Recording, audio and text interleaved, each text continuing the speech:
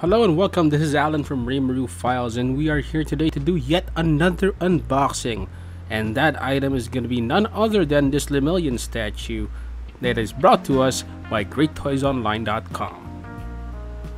So while we tour around this box, I would like to invite you to subscribe to the channel, or maybe just like this video so we know you like this kind of content.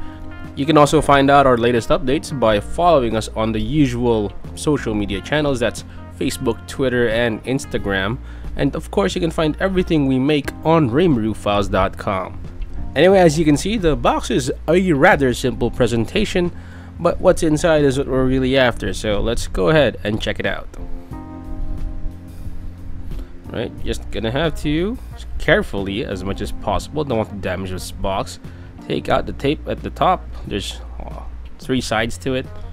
Alright, and here we are.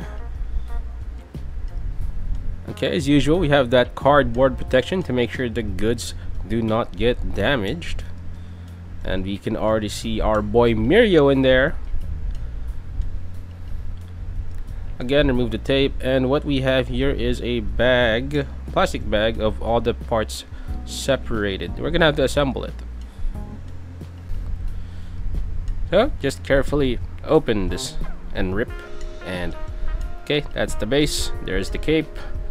Next is the torso. Got caught, legs, and ooh, look at that. And finally the head. Just get focused on it. And in no time at all, I've assembled our LeMillion here. Check out that 1 million on his chest, beautifully painted. There's a bunch of other details like the folds and the drapery around the boots. Even though it's plain white, you can see a lot of musculature detail. It looks great against the light. Just moving across, you're gonna see a lot of sculptural detail despite the simplicity of the color scheme. You can see musculature across here in the chest and the arms, giving it a lot of tension. You can see here that the hair is actually a bit deformed just to be able to exaggerate the motion even more. And you can also see the detail on that cape to balance all that action happening around the legs to around his head.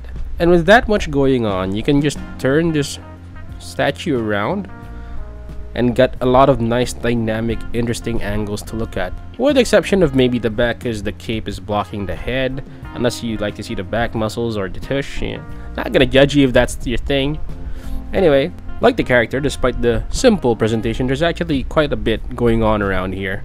Anyway, that's it for our boy Mirio Tagada, or LeMillion, a great desk piece.